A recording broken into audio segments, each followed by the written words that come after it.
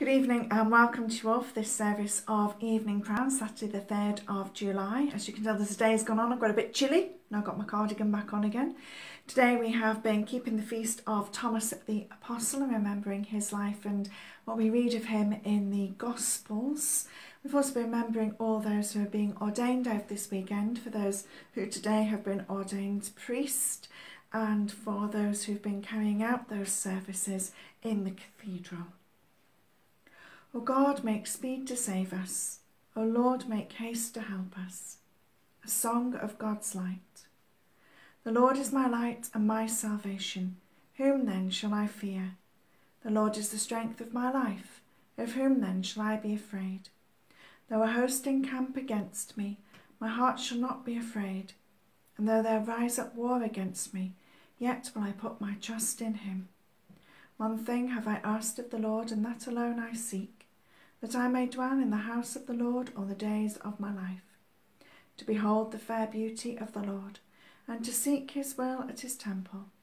For in the day of trouble he shall hide me in his shelter, in the secret hiding place, in the secret place of his dwelling shall he hide me, and set me high upon a rock. Therefore will I offer in his dwelling an oblation with great gladness. I will sing and make music to the Lord. Glory to the Father, and to the Son, and to the Holy Spirit, as it was in the beginning, is now, and shall be forever. Amen. That this evening may be holy, good and peaceful, let us pray with one heart and mind.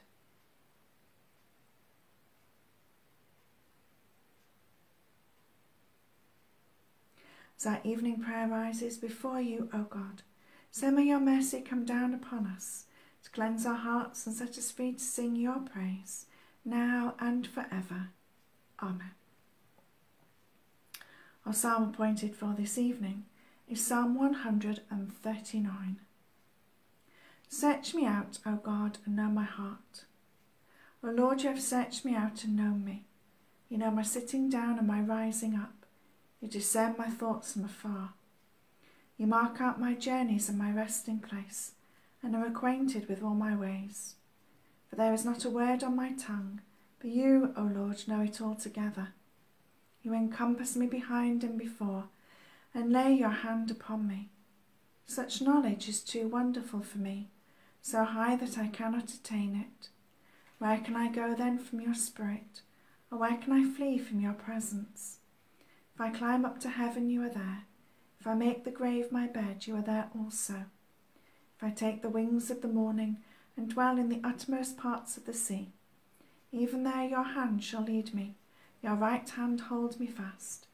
If I say, surely the darkness will cover me, and the light around me turn to night. Even darkness is no darkness with you. The night is as clear as the day.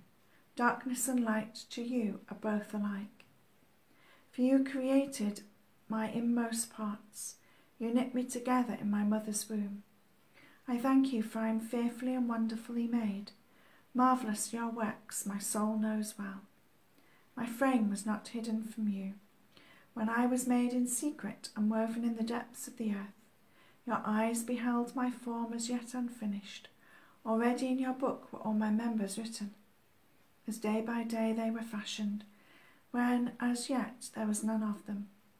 How deep are your counsels to me, O God! How great is the sum of them! If I count them, they are more in number than the sand, and at the end I am still in your presence. Oh, that you would slay the wicked, O God, that the bloodthirsty might depart from me. They speak against you with wicked intent. Your enemies take up your name for evil. Do I not oppose those, O Lord, who oppose you? Do I not abhor those who rise up against you? I hate them with a perfect hatred. They have become my own enemies also. Search me out, O God, and know my heart. Try me and examine my thoughts. See if there is any way of wickedness in me, and lead me in the way everlasting. Search me out, O God, and know my heart. Creator God, may every breath we take be for your glory. May every footstep show you as our way, that trusting in your presence in this world, we may, beyond this life, still be with you, where you are alive and reign for ever and ever. Glory to the Father, and to the Son, and to the Holy Spirit, as it was in the beginning, is now, and shall be forever. Amen. Our first reading this evening is taken from the book of Job, chapter 42, verses 1 to 6. Then Job answered the Lord, I know that you can do all things, and that no purpose of yours can be thwarted. Who is this that hides counsel without knowledge? Therefore I have uttered what I did not understand, things too wonderful for me, which I did not know. Hear, and I will speak. I will question you, and you declare to me. I have heard of you by the hearing of the ear, but now my eye sees you. Therefore I despise myself, and repent in dust and ashes. Here ends our first reading. Christ was believed in throughout the world and taken up in glory. Christ Jesus was revealed in the flesh and vindicated in the Spirit. He was seen by angels and proclaimed among the nations. Believed in throughout the world, he was taken up in glory. This will be made manifest at the proper time by the blessed and only Sovereign, who alone has immortality and dwells in unapproachable light. To the King of kings and Lord of lords be honour and eternal dominion. Amen. Christ was believed in throughout the world and taken up in glory. Our second reading is taken from the first letter of Peter, chapter 1, reading verses 3 to 12. Blessed be the God and Father of our Lord Jesus Christ. By his great mercy he has given us a new birth into a living hope through the resurrection of Jesus Christ from the dead, and into an inheritance that is imperishable, undefiled and unfading, kept in heaven for you, who are being protected by the power of God through faith for a salvation ready to be revealed in at the last time. In this you rejoice, even if now for a little while you have had to suffer various trials, so that the genuineness of your faith, being more precious than gold, that though perishable, is tested by fire, may be found to result in praise and glory and honour when Jesus Christ is revealed. Although you have not seen him, you love him, and even though you do not see him now, you believe in him and rejoice with an indescribable and glorious joy, for you are receiving the outcome of your faith, the salvation of your souls. Concerning this salvation, the prophets who prophesied of the grace that was to be yours made careful search and inquiring about the person or time that the Spirit of Christ within them indicated, when it testified in advance to the sufferings destined for Christ and the subsequent glory. It was revealed to them that they were serving not themselves but you, in regard to the things that have now been announced to you through those who brought you good news by the Holy Spirit sent from heaven, things into which angels long to look. Here ends our second reading. The Magnificat. On the foundation stones of the heavenly city are written the names of the apostles of the Lamb. My soul proclaims the greatness of the Lord. My spirit rejoices in God my Saviour. He has looked with favour on his lowly servant. From this day all generations will call me blessed. The Almighty has done great things for me, and holy is his name. He has mercy on those who fear him, from generation to generation. He has shown strength with his arm, and has scattered the proud in their conceit, casting down the mighty from their thrones, and lifting up the lowly. He has filled the hungry with good things, and sent the rich away empty. He has come to the aid of his servant Israel, to remember his promise of mercy, the promise made to our ancestors, to Abraham and his children forever. Glory to the Father, and to the Son, and to the Holy Spirit, as it was in the beginning, is now, and shall be forever. Amen. On the foundation stones of the heavenly city are written the names of the apostles of the Lamb. So let us pray.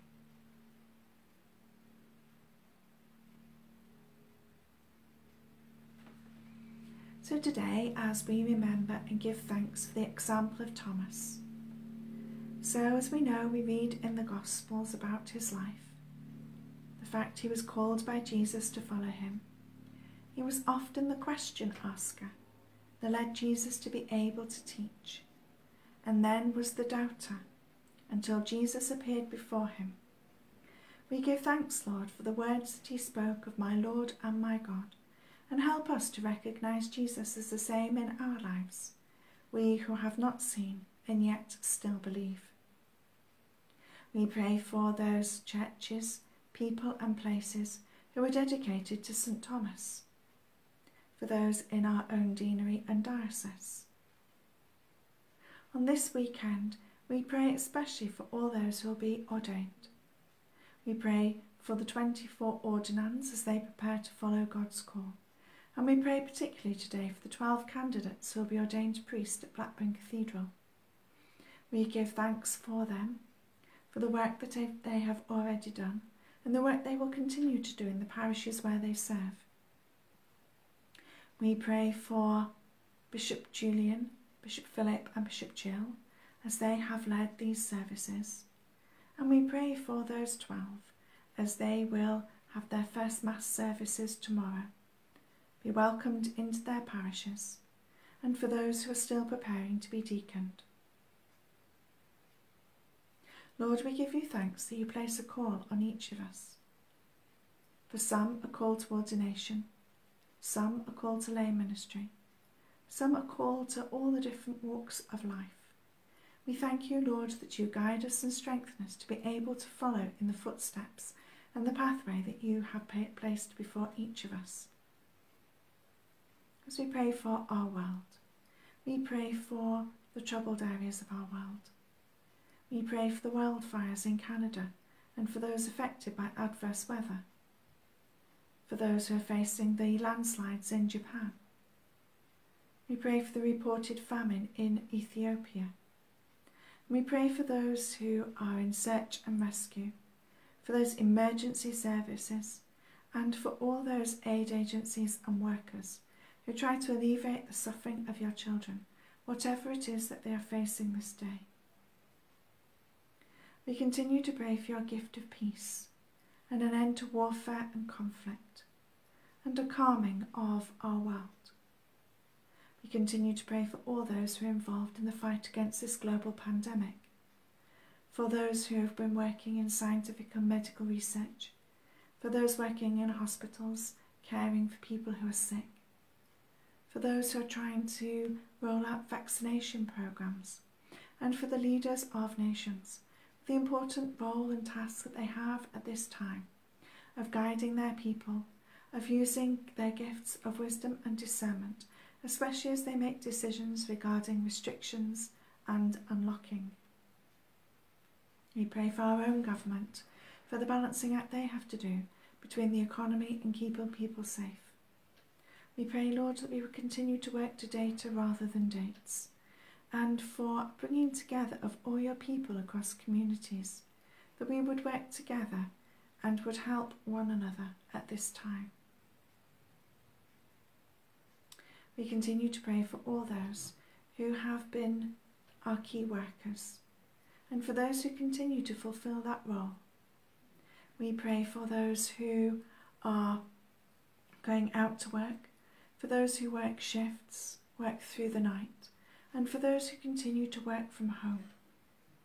We pray for those who are unable to work, for those whose businesses are not open, for those furloughed and those who have lost their employment. Lord, we pray that you would give them your strength and to ease the fears and anxieties that these difficult times may bring. We continue to pray for the work of our food larders and food banks and cooperatives, for CAP and the Credit Union, for those who work with debt and those who provide a listening ear and a helping hand. We pray for our young people enjoying their weekend, that they would be able to have rest and relaxation and times of play. We pray for those who will be preparing to teach again on Monday, that their lessons would be inspiring and enjoyable for all our young people. We continue, as we have done for so long, to pray for our National Health Service. We pray for those who work within it and those who work across any medical profession, and are involved in the healing and wholeness of others. We pray for those who work in our local hospitals, for those who've been on the front line today in intensive care, operating theatres or accident and emergency, for those who've been working on wards, carrying out tests and treatments. We pray for those who work behind the scenes, whose roles are often unnoticed and unseen, but are essential for the smooth running of our hospitals. We pray also for our chaplains, for the pastoral care and support that they give to so many. We pray for our hospices and hospice at home, and for the care that they give to those who are nearing the end of their life, and the support for family and friends. We pray for our care homes, sheltered accommodation, nursing and residential homes, and for all those who work out in the community, providing much needed support for people in their own homes. We pray for our GP surgeries, pharmacies and health centres, and for all those places that have been vaccination hubs today, those who have been administering vaccines and those who have been receiving them. And so we bring to you, Lord, those we know who are in need of your healing touch. We pray for David, Alan, John, Jeff, Jim, Elaine, Kath and her family, Christine, Sister Catherine, Douglas, Steve, Joanna, Jean, Jane, Eric, Andrew, Judy, Helen, Scylla, Linda, Cheryl, Joyce, David, Audrey, Alan, Irene and Terry, Lisa, Roman, Hunter, Tracy and Myrtle.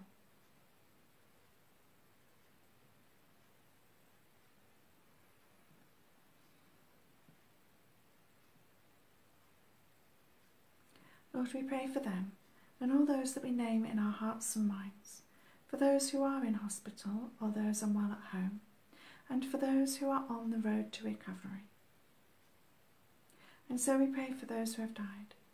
Pray for those who've died this past day, those who've died recently, and those whose anniversaries of death occur at this time.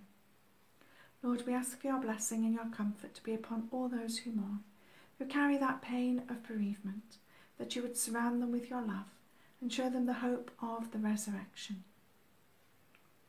Almighty and everlasting God, by whose Spirit the whole body of the Church is governed and sanctified, hear our prayer which we offer for all your faithful people, that in their vocation and ministry they may serve you in holiness and truth, to the glory of your name, through our Lord and Saviour Jesus Christ, who is alive and reigns with you in the unity of the Holy Spirit, one God, now and forever. Amen. And as our Saviour taught us, so we pray. Our Father in heaven, hallowed be your name. Your kingdom come, your will be done on earth as in heaven. Give us today our daily bread. Forgive us our sins, as we forgive those who sin against us. Lead us not into temptation, but deliver us from evil. For the kingdom, the power, and the glory are yours, now and forever. Amen.